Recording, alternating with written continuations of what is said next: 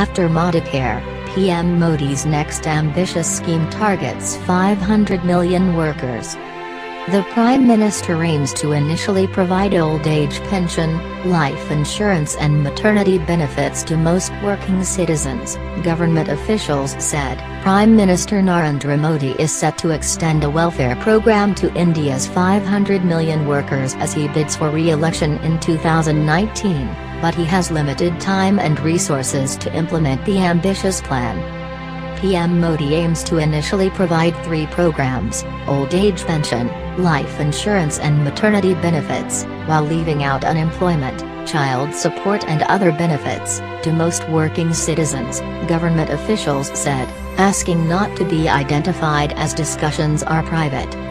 While it could translate into significant political gains to offset the challenges he faces in the lead-up to the national poll, it is likely to add pressure on India's fiscal deficit, already one of the widest in Asia.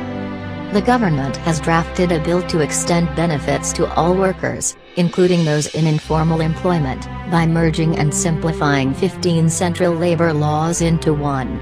It plans to present the bill in July in the upcoming session of Parliament, Labour Minister Santosh Gangwar told Bloomberg News, while remaining non-committal on a full-fledged rollout before the national poll. The plan will be one of the largest mass benefit programs in the country and comes after the February announcement of a health protection plan targeted to cover 100 million poor families, dubbed Modicare. The government plans to pilot the project in 6 districts in the months leading up to the national elections due in May next year, the officials said. Nobody can deny the importance of social security for the country's working class and it is overdue, said Satish Misra, a political analyst at the Observer Research Foundation in New Delhi. But the timing suggests it's political in nature and Modi wants to push it in a hurry so that in election campaign he can claim it's a game changer for the poor. It will be a challenge to make the system sustainable, and difficult for the government to provide benefits from its current $376 billion budget. It intends to limit the initial scope to maternity, pension, and death or disability benefits, leaving out unemployment and child support, the officials said. The move is expected to have a dual impact on the economy.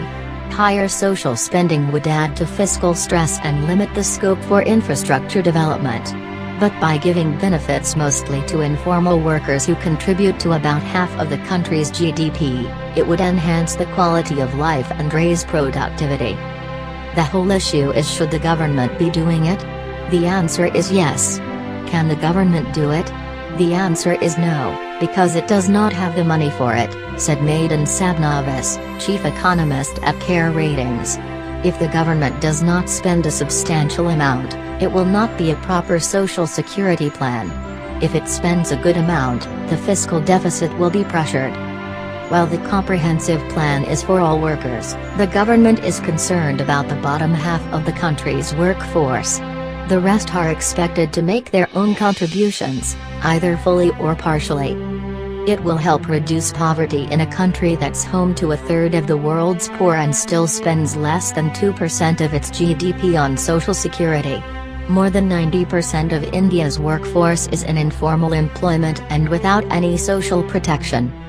Providing minimum social security to the lower half of the working class, who make up about a fifth of the country's population, would cost the government 0.38% of GDP or about 500 billion rupees annually, Santosh Mehrotra, an economics professor at Jawaharlal Nehru University in New Delhi, said in an interview.